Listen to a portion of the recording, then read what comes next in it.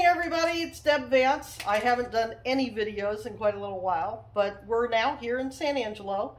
My second art area is here in the garage, and I have learned the neatest thing: water-based spray paint, if you can fathom. I am having more fun than a barrel of monkeys and sharing some painting with you. You can see I've already done some blue and I've already done transparent yellow. I'm going to do a couple shots of pink, then I'm going to change colors, and we're going to use a couple more. This will end up, this is all done as an underpainting, and it will end up being part of a painting that I do over the Grand Canyon. So that gives you some ideas. This, you see where it's starting. Here we go again.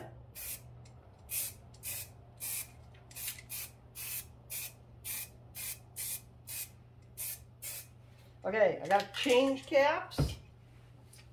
So down here, the paint will clog up if I don't clean them.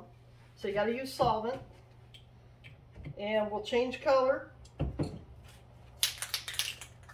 And I bought these really cute little cans to start with, till I knew whether or not I was going to like it. I didn't know I was going to love it.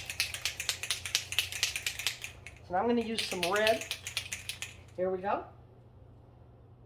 Oh, come on.